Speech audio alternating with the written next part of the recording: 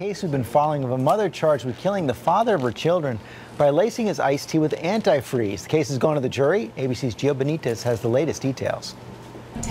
This morning, the jury may decide the fate of 34-year-old Holly McFeeture, accused of slowly killing her fiancé, Matt Podolak, one sip at a time. In closing arguments, prosecutors showed jurors how the antifreeze would have completely disappeared in a glass of Podolak's favorite raspberry iced tea. Side by side with a normal glass, they said you can't tell the difference. No possible way to know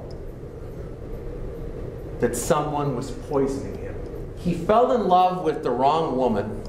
She was toxic to him. In 2006, living in this Cleveland home with their children, Podolak got violently ill. The 31-year-old Navy veteran died just days later. The cause? Ethylene glycol, the chemical in antifreeze. 6 years later, McFeeture was arrested, but her defense says her fiancé killed himself.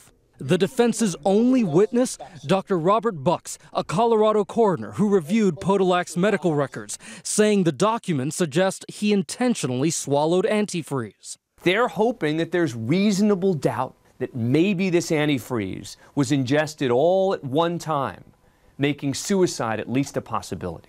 Prosecutors reminding jurors that McFeeture quickly collected Podolak's life insurance policy and his 401k after his death without paying for the funeral. McFeeture pled not guilty. Her defense team says there's no evidence she killed Podolak. You gotta find her innocent. You gotta end the nightmare, and you gotta put to rest this family's tragedy.